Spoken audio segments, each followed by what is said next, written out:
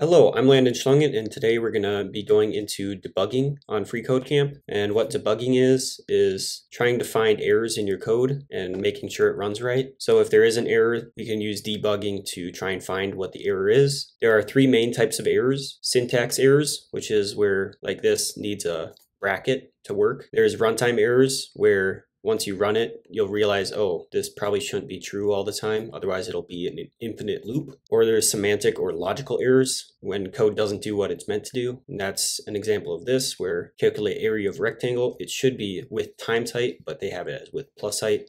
And usually we see that once we test it more, then we'll figure out that that's wrong. These two are harder to spot than the syntax error because syntax errors, we usually have linters that can recognize when there's a syntax error, but these two are harder to find. But yeah, let's just go on to the first lesson. Use the JavaScript console to check the value of a variable. So console.log is a really powerful debugging tool. I've been using it a little bit in my videos. So here we know that a is 6 when we console log it, and then we console log sum ab, which would be 6 plus 1, which is 7. So that seems right. So let's run it.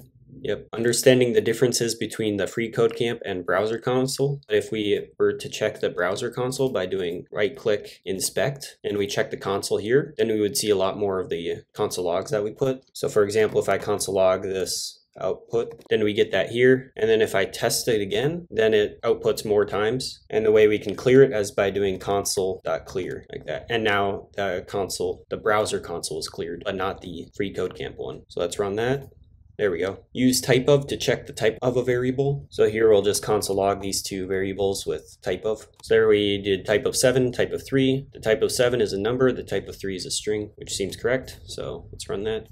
Yep. Catch misspelled variable and function names. Here receivables is not the same as receivables over here, and we need to fix the spelling. So we'll go EI for receivables, and payables is not the same as payable, so we'll go payables. And now networking capital works. Let's run that. There we go. Catch unclosed parentheses, brackets, braces, and quotes. Here we want to fix the two pair errors in the code. So here we need a square bracket, and here we need an extra parenthesis, and there now it works. Let's run that. Yep. Catched mixed usage of single and double quotes. Here we want to change these double quotes to single quotes so that it works. And there we go. Run that. Yep. Catch use of assignment operator instead of equality operator. Here we're assigning x to y, but we actually want to compare them. So that's actually double equal sign, and that should work now.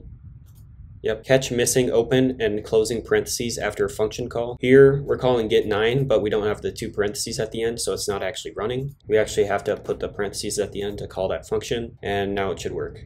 Yep. Catch arguments passed in the wrong order when calling a function. Here the base is the one we should call first, and exponent is the one that should be put second. So when we called it, we should actually switch these around, base and exponent, because order matters in the argument list. And now it's 8, which is correct.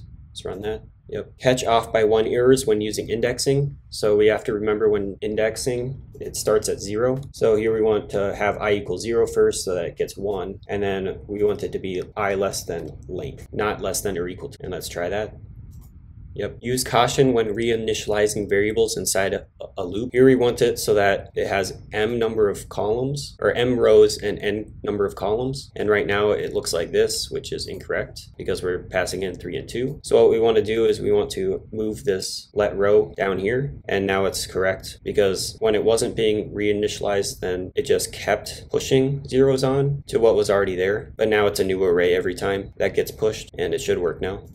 Yep. Prevent infinite loops with a valid terminal condition. This is a big deal with while loops. Not really with for loops, but with while loops, you want to make sure that it doesn't have an infinite loop. So we can fix this loop by doing I less than or equal to 4, because I not equal to 4, it would just skip right over it. It would go 1, then 3, then 5. But less than or equal to 4, it'll stop when it hits 5. So let's run that. Yep. And there we go. We already completed the debugging challenges of FreeCodeCamp. Next up, we're going to do Introduction to the Basic Data Structure challenges. So I'll see you then, and until next time, see ya.